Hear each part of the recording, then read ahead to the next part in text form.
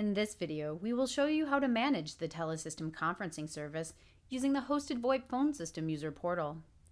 Conferencing is available to any user who has been assigned to a conferencing bridge by an administrator. It allows you to create and manage conferences you have configured or been assigned to as a delegate on the conference bridge, and to access recordings of conferences on the bridge.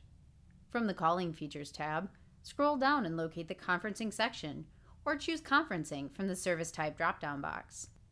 Click the View button to display a table of conferences you can administrate, and to access a link that will display the bridge or bridges you have been assigned to. The table will provide you with the title, status, phone number, ID, and start time for each conference. You may also click the Call Me Now icon to open a new tab where you may outdial for the conference. To outdial, enter the phone number of the person you wish to join your conference, and then click the Call button.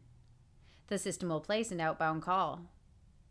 When the party answers their phone, they will hear a message stating they have been invited to join a conference call. They must press the number 1 to join the conference. They will then be placed into the conference call. Long-distance calls are subject to long-distance charges. Click the Edit button for a conference to view the configuration for the conference and make changes. From here, you may change the title, account code, participant settings, and the date of the conference. You may also add and remove delegates to the conference. Delegates are users who may act as conference moderators and administrate the conference you created. Click the Save button at the bottom right corner to keep your changes. To add a new conference, click the Add button. If you are assigned more than one bridge, use the drop-down box to choose which bridge you would like the conference to reside on. Provide a title for the conference. The account code is optional.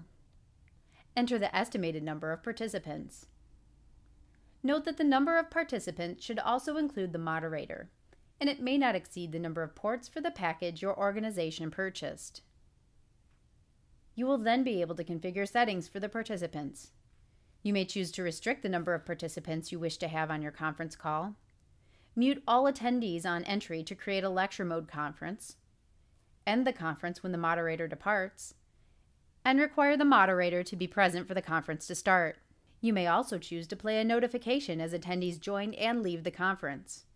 Options include playing a tone, a recorded name, or no notification. Then, set the type of conference you wish to create.